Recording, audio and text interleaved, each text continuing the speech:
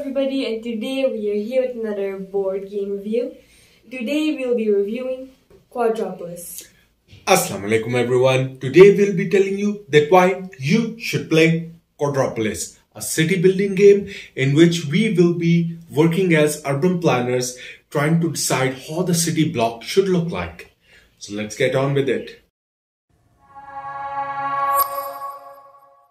Now, to understand this game, it's going to be very simple. This game comes from Days of Wonder and the production quality is what you can expect from a Days of Wonder game. That it's really gorgeous. The insert is gorgeous. The tile quality, the components in this one are really nice, even though they are very simplistic.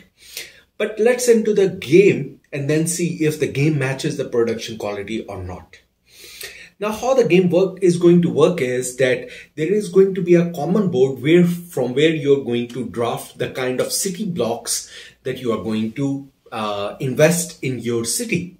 So these can be different things like, and these achievements that you would desire to achieve. This is a handy reference card for scoring, which will be available. So there is one for each player. So they can always refer that how these things are going to be scored. But the yellow are residential buildings, and the residential buildings score based upon how high you can stack up the residential building. So the bigger the residential tower is, the more score you will get. There are park tiles in this one, and the park score for the more residential buildings you build around the parks, then that's how much score you will get. The shopping malls get scored based upon how many people are coming to the shopping mall. How you will get people, will come into that detail later. Then there are industries which are in red. The industries score based upon that how many shopping malls or ports it is adjacent to. Because from ports it's going to get raw materials and then it's going to produce some goods and then give it to the shopping malls. And that's why industry needs to be adjacent to those items.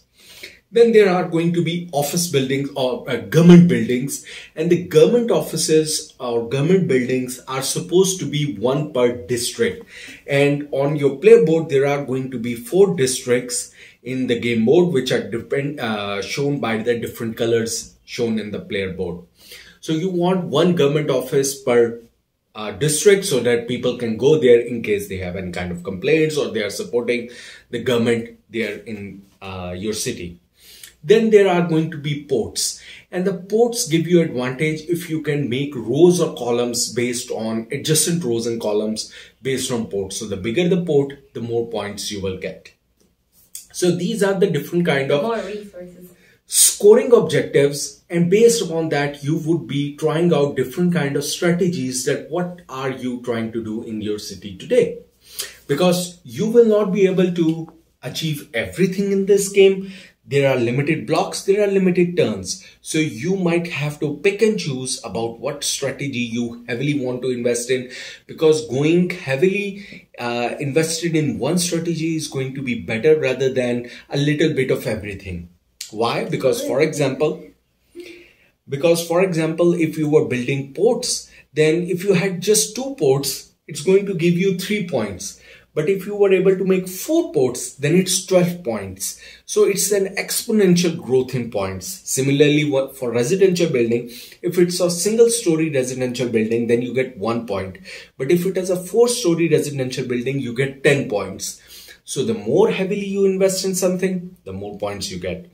So you do want to invest in same kind of thing a lot, but of course that might not be enough. So a little bit of in other, but try to concentrate on 1 or 2 things especially heavily. And based upon that, you are going to draft the tiles from here turn by turn, put them on your board, and then we will see at the end how the scoring works. Now, how the drafting is going to work, we'll come to that now. So you have these 4 architects which are given by the numbers 1, 2, 3, 4, and each player is going to have them 1, 2, 3, 4.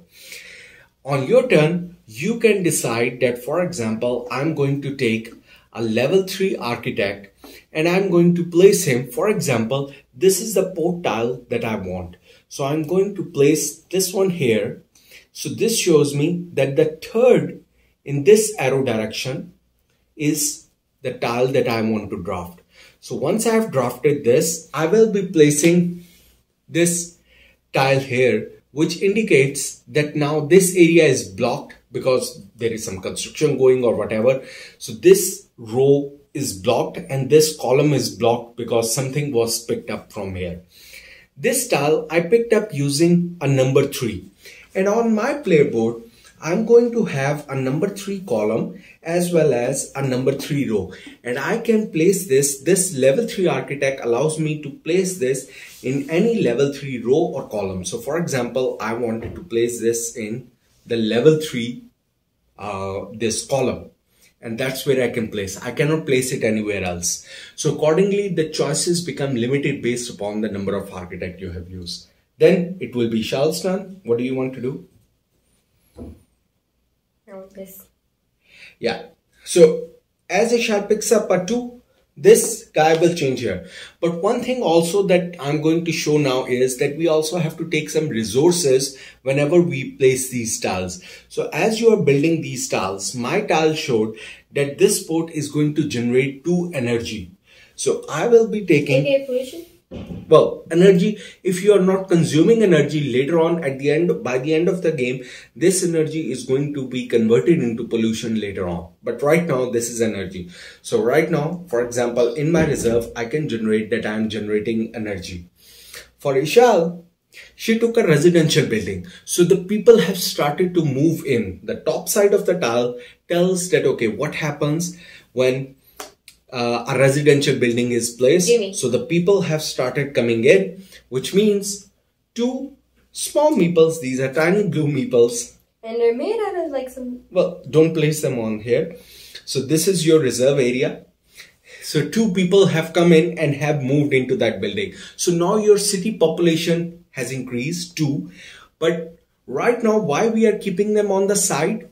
Because currently they don't have anything to do. So currently Ishal has 2 people who are out of job, who are doing nothing. They are neither shopping, they are not nor going to any office, nor working anywhere. If you see at the bottom left of any tile is going to be a requirement shown in a hexagonal or octagonal shape, and that's the requirement. So for example, for this port to operate, I need a worker, but currently I don't have a worker.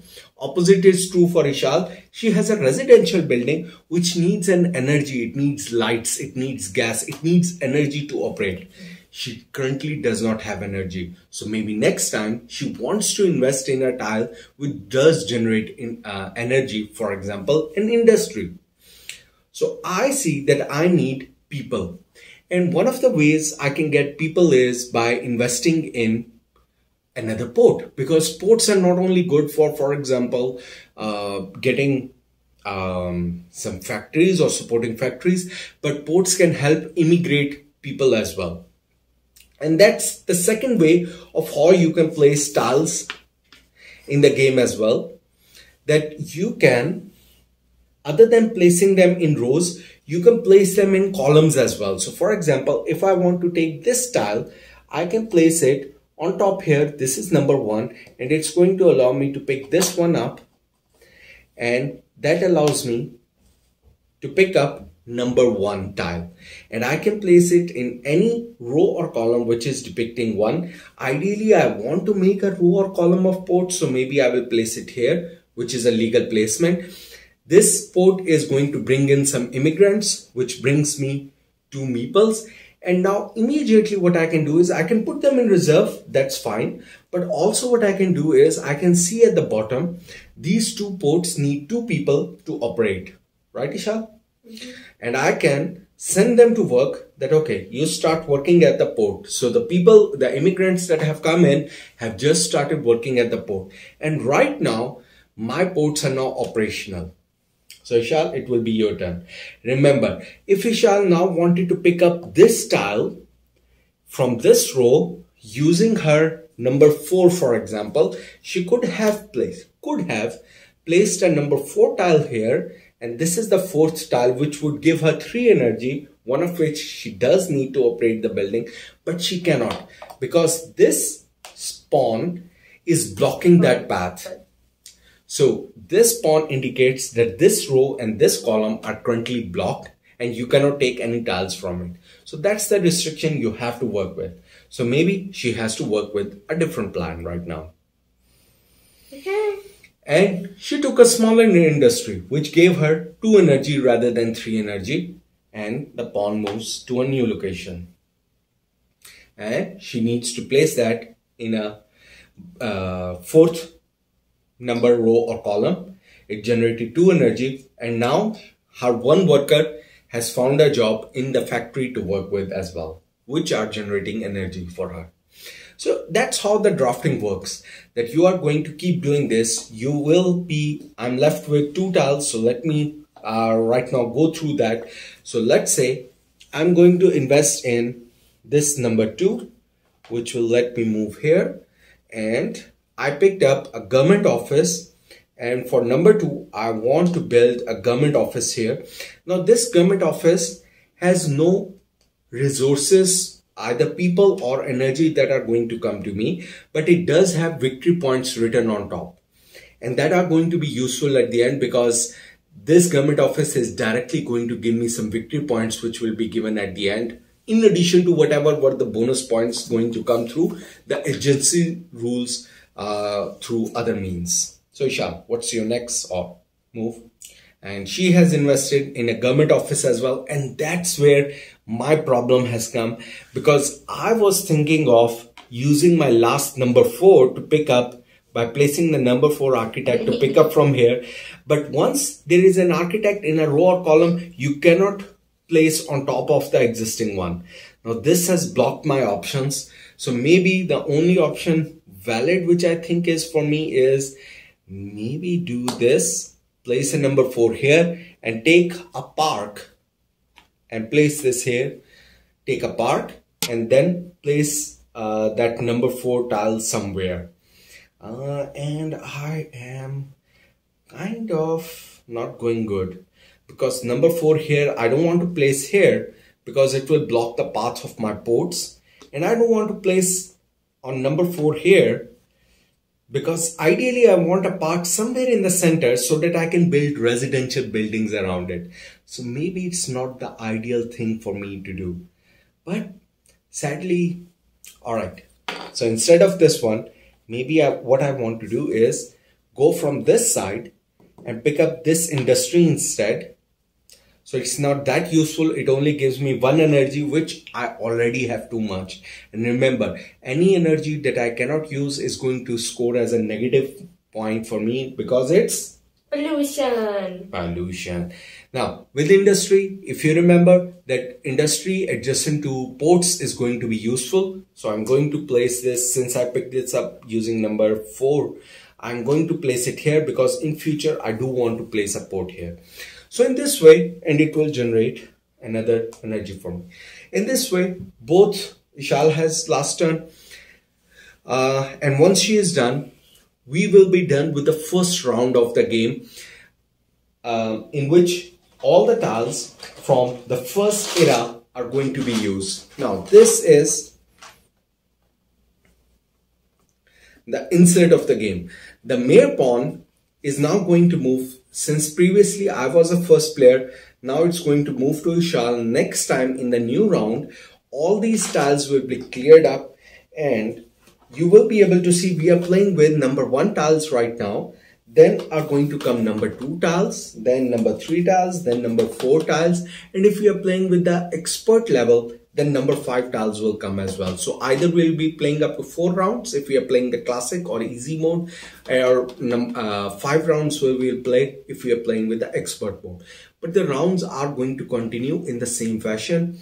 What we will be doing is taking all these tiles, putting them in a cloth bag, giving them a good shuffle. These tiles will be cleared up, whichever have not been used. And then from the box itself, there are these expert tiles or classic tiles that can be mixed in this bag based on which mode we are going to play. So I will mix those. And once I have mixed those, then I'm going to start placing them on the board. And that's how the round starts. One of the things when placing these tiles, because I didn't go through the setup of these tiles, Some of these tiles you must have observed were flipped face down. That's based on number of players. On the back side of these tiles, sometimes it will be written 3 to 4 players. Sometimes it will be written 4 player only. So if you're playing with if you're playing with 4 players, all the tiles will be face up. If you're playing with 3 players, few tiles will be face down. If you're playing with 2 players, furthermore tiles will be face down as well.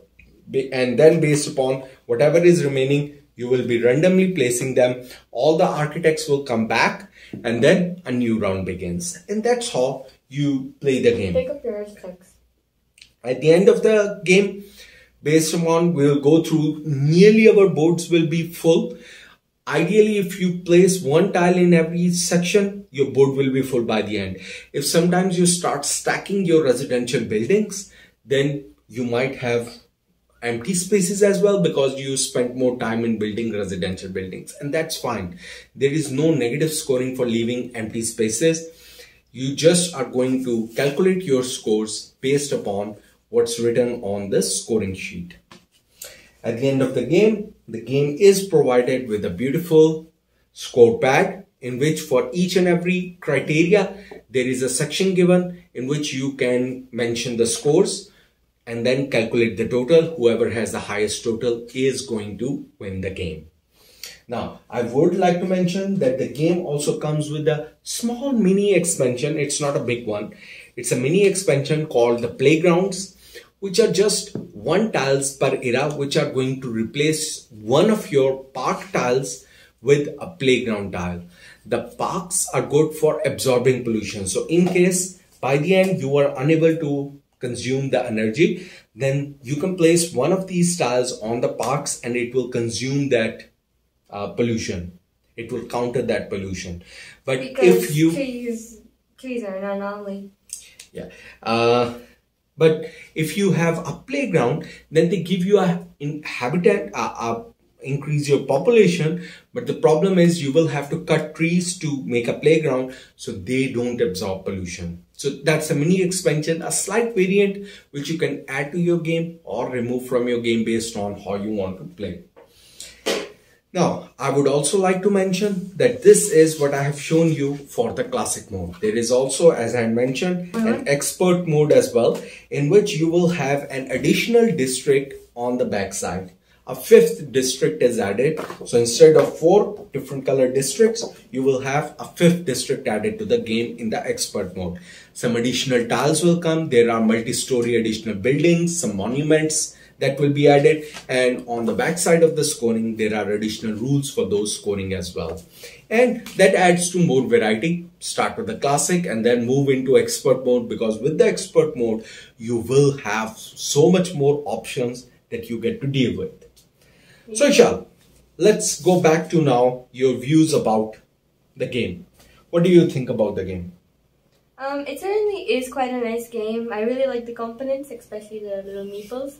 And the art style is very fun and colorful. Yeah, the art style will remind you of the apps. Mostly what you will see in kind of isometric views in the apps. That's what you will see here in this game as well.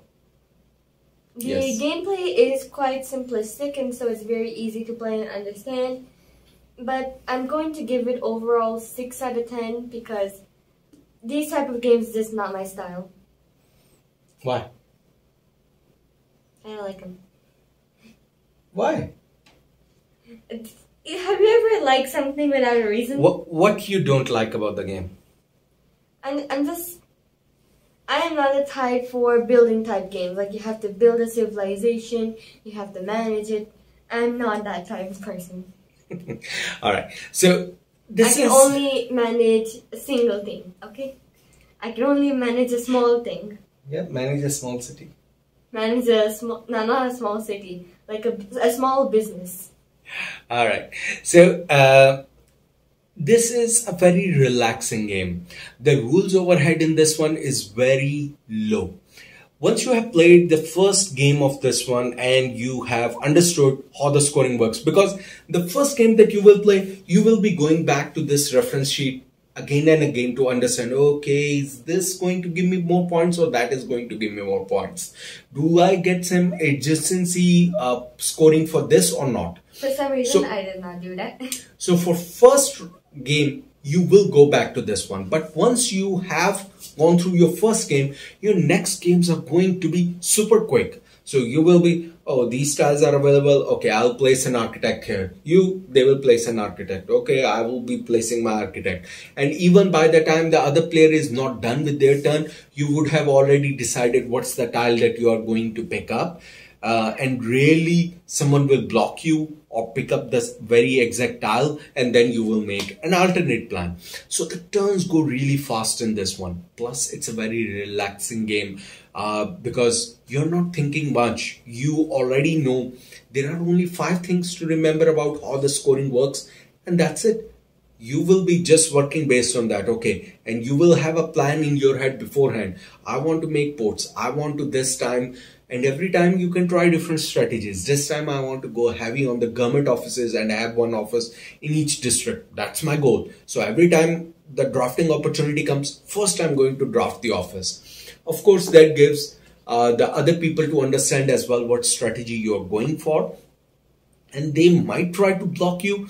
But the number of tiles that come in the game, plus the opportunity for each player to become the first player for the next round, plus there is a specific tile in this one. If you get that one, you automatically become the first player for the next round. So those kind of opportunities do balance it out in giving opportunity to everyone into taking the tiles they want.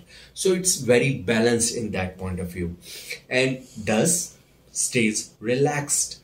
Doesn't become very cutthroat. Now, as I said, this can be also a downfall of the replayability of the game as well. That's the only negative. Why? Because once you have played through 5, 6, 7 times of this game, you might be able to always think of the same strategy, and you will be going through the same kind of motions over and over, because now you know that I always want to have, for example, parks next to a flat layout of buildings rather than high tower, because you have already calculated that based upon the high towers, if I invest in this, it is going to give me more points. Plus, I will be able to use my energy based on the other things I'm going to do. I'm always going to invest in ports. So there will be some typical strategies that you might end up finding, and you are always doing those.